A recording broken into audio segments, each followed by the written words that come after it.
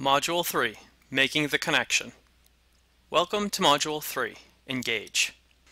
This module focuses around the essential question, what does interaction and learning look like in an online learning community? Engaging students online. Creating and maintaining a community of learners is an especially important task for online or hybrid instructors. While there are many things you can do to bring students together while teaching your course, for now we will focus on the elements you can build into your courses ahead of time. Discussions are not the only way to build community or to support group learning online, but they are currently a primary teaching tool for most online or hybrid courses. For the big picture, you will want to think about the fundamental ways students interact with the course material, their peers, and you, the instructor. It is important for students to not feel isolated in the learning environment. Student to instructor interaction. How are students going to interact with you? Beyond correspondence, emails with questions, and feedback on assignments, it is important to create other means of student-to-faculty interaction. This can be done in a variety of ways. As you have hopefully witnessed in this course, I have not only interacted with you through the discussions and feedback on assignments, but I have used the announcements to regularly update the class, announce new module openings, as well as reflect on past modules. Other methods that are utilized include sending regular emails to students, such as an email if they have not logged on in over a week, or if they submit something, an email informing them it has been received. The goal is to make sure the students feel a connection with you, because when they are most in need, if they don't feel that connection, they're not likely to ask for help. Student to content interaction. What kind of content do you want to provide to your students?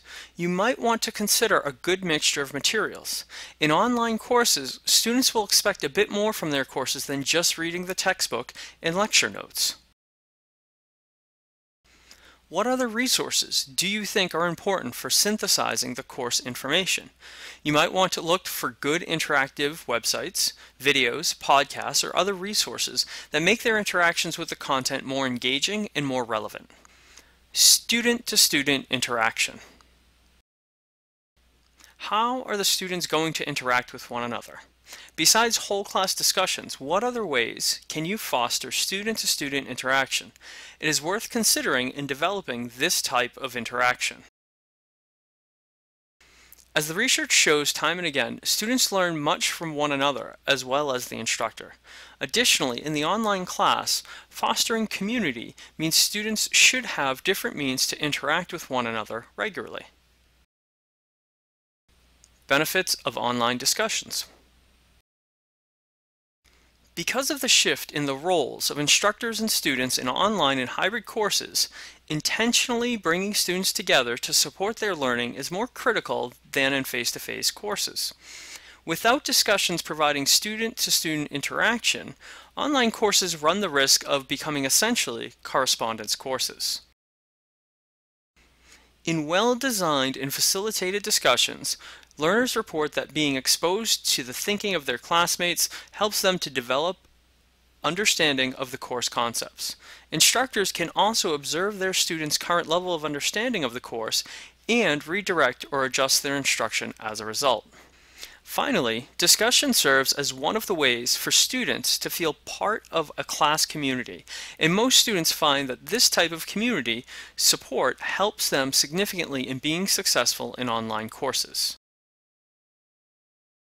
Discussion roles and components. Online discussions are very different than face-to-face discussions, and they can play many different roles. They do not have to stand alone as a course component.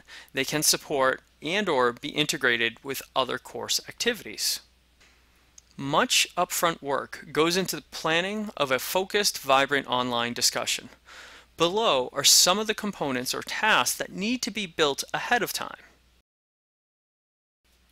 Alignment with course goals.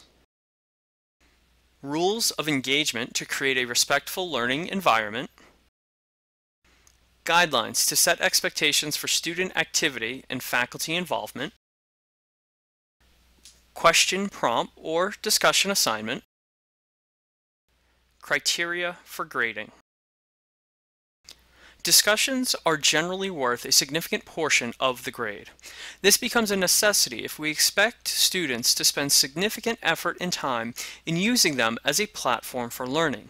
Facilitating discussions also requires a new skill set, which is different in many ways from managing face-to-face discussions. Best practices, quality guidelines. Learning engagement. Students are asked to introduce themselves to build a learning community. Learning activities are varied and foster instructor to student, content to student, and student to student interaction. Learning activities should actively engage with the course content. Technology tools and media should support student engagement and guide the students to become active learners. Expectations and requirements for student interaction are clearly articulated. Questions.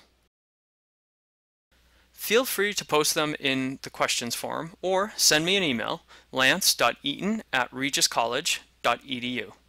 Thank you very much.